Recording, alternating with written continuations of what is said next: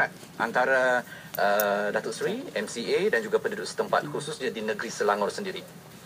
Sebenarnya kita bergantung kepada ahli-ahli kita di peringkat akar umbi yang kita sentiasa menekankan bahawa mereka kena mendekati rakyat melalui program-program yang telah diatur seperti rumah ke rumah, program seperti jaringan perubatan di mana MCA mempunyai mobile unit sebenarnya dan dapatlah sampai ke kampung pun.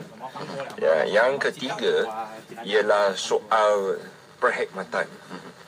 Kita menekankan atau meneberatkan soal perkhidmatan kerana kita masih merupakan sebuah negara yang membangun dan orang-orang di luar bandar masih memerlukan perkhidmatan.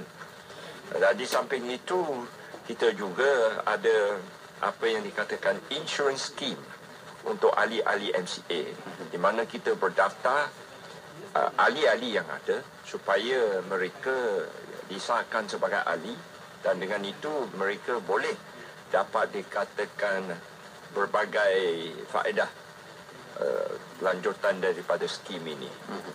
Dan di samping itu kita menerima ahli yang baru pun dapat sama-sama menikmati apa yang terkandung dalam itu insurance.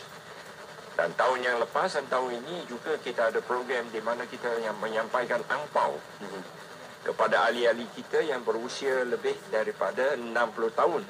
Mereka berhak untuk dapat RM100 sebagai tanda penghormatan dan menghargai jasa dan sumbangan mereka kepada parti MCA dan Barisan Nasional. So sambutan amat menggalakkan. Melainkan akhir sekali kita juga ke rumah-rumah supaya kita dapat memastikan ahli MCA kalau dia ada kelahiran dalam rumah, ibu bapanya ahli atau seseorang ni ahli, dia dapat juga angpau RM200. So program-program ini telah membolehkan kami mendekati ahli dan di samping itu pengundi-pengundi baik di bandar maupun di luar bandar. Sebagai peneraju utama MCA, bagaimana Datuk Seri melihat perkembangan terkini sokongan rakyat terhadap kerajaan negeri di Selangor sekarang? Saya berpendapat sokongan rakyat kepada kerajaan pusat bertambah. Dan sebaliknya sokongan rakyat terhadap kerajaan Selangor di bawah perintah Pakatan Rakyat kian menurun. Ini jelas lanjutan daripada dikatakan janji-janji yang ditaburkan oleh mereka dalam pilihan raya yang lalu sebahagian besar tidak ditunaikan. Boleh dikatakan hampir 90% janji-janji mereka tidak ditunaikan.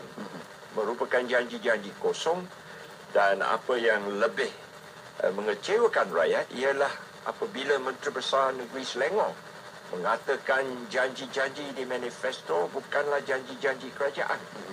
Pendek kata, janji-janji itu hanya kepada saya merupakan satu usaha untuk menipu rakyat.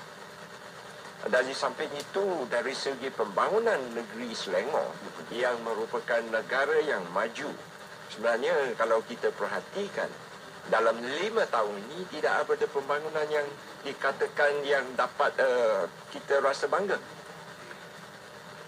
Akhir sekali kita perhatikan segala isu yang dihadapi oleh negeri Selangor telah dipolitikkan. Dia ambil cara yang paling mudah, menyalahkan kerajaan Barisan Nasional di peringkat pusat atau kerajaan Barisan Nasional dahulu. Sebagai contoh ialah banjir kilat. Walhal daripada pengalaman saya sebagai esko di negeri Johor 3 pengkal, banjir kilat boleh diatasi atau ditangani apabila ada semangat kerjasama antara kerajaan negeri dengan kerajaan pusat. Naikkan taraf air, saliran air, longkang dan sebagainya. Janganlah menyalahkan sesiapa. Kerana hari ini adalah hari kerajaan. Dan rakyat mengundi dengan harapan awak dapat menyelesaikan masalah. Termasuklah banjir kilat. Menjaga kebajikan rakyat negeri Selangor. Akhir sekali ialah bekalan air.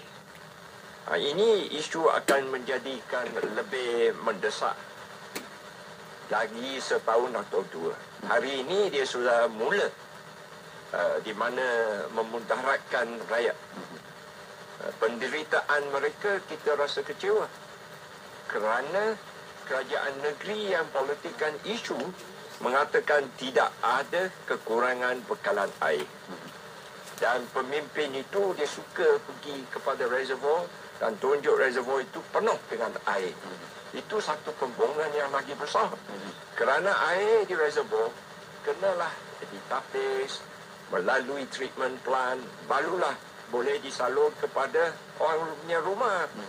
Kalau sekadar tengok air di reservoir, kita lebih senang pakai tong sendiri, ambil air daripada yang dikatakan hujan, dikatakan kurniaan Tuhan. Kita boleh menggunakan dia sebagai air biasa. So ini adalah pembohongan yang dilakukan. Dan semakin hari, lebih ramai rakyat nampak dengan jelas pembohongan mereka. Lebih ramai tampil menuntut janji-janji yang telah dijanjikan. Dan yang saya terkejut ialah anak buah Selangor samankan kerajaan negeri. Dan mahkamah telah putus ada kes untuk dibicarakan. Tentang manifesto 90%, okey, dikatakan 31 manifesto semuanya yang telah dibuat oleh Parti Pakatan Rakyat dan lebih 28 yang tidak ditunaikan, dan mereka mendakwa bahawa manifesto yang dibuat itu merupakan bukan satu janji. Baik, saya akan beralih kepada Dr. Syafiq untuk mengajukan soalan kepada Datuk Seri. Silakan Dr. Syafiq.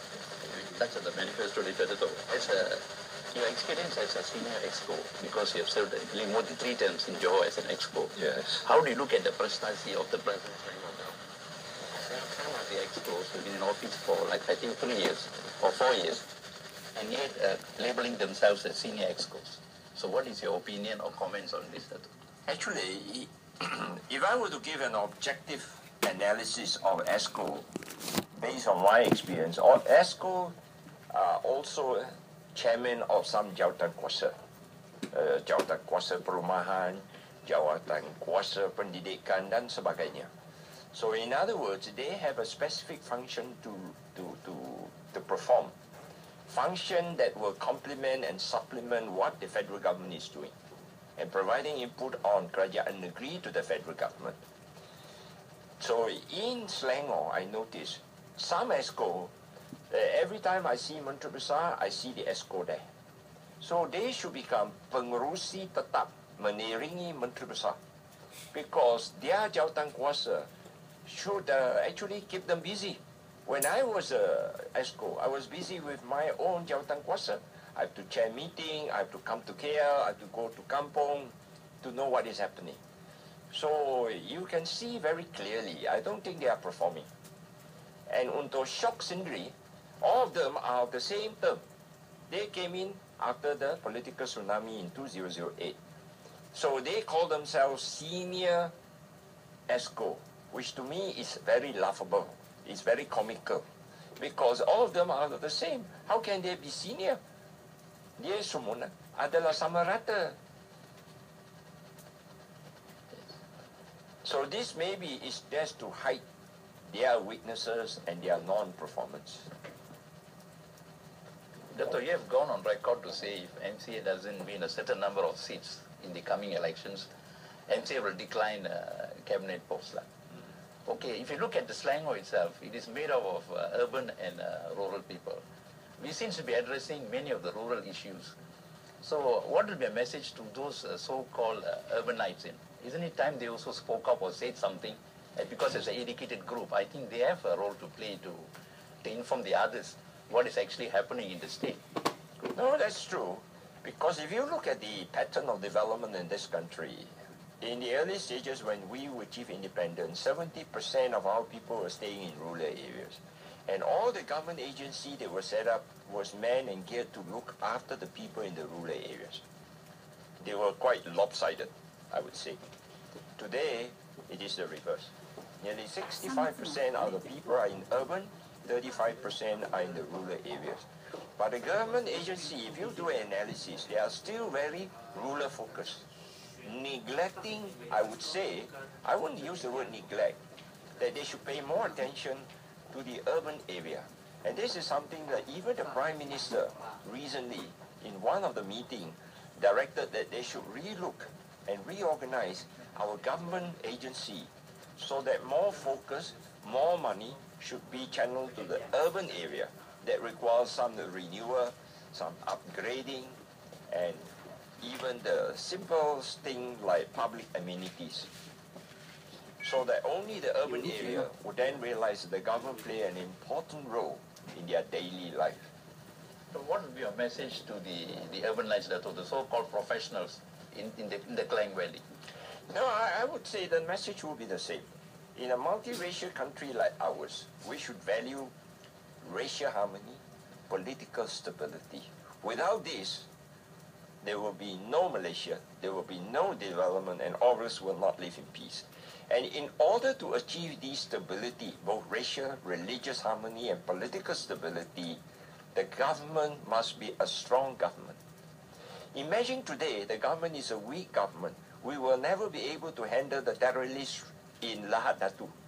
And it is because of the sokongan of the rakyat and because of the strong leadership that we are able to respond fast. So this stability should not be regarded as automatic.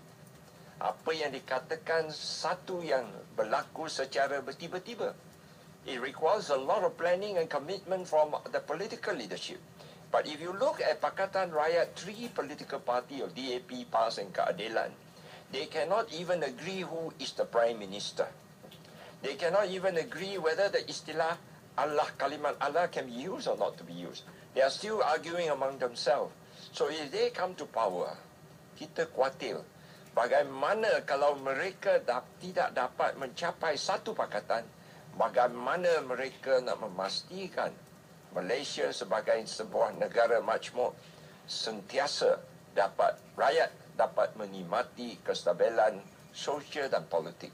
Itu menjadikan satu pertikaian kepada kita. Baik Datuk Seri, kita nak menyentuh tentang persiapan pilihan raya berkenaan dengan calon. Dari segi calon bagi pihak Datuk Seri, MCA sendiri, macam mana persiapannya untuk menghadapi PRU yang ke-13?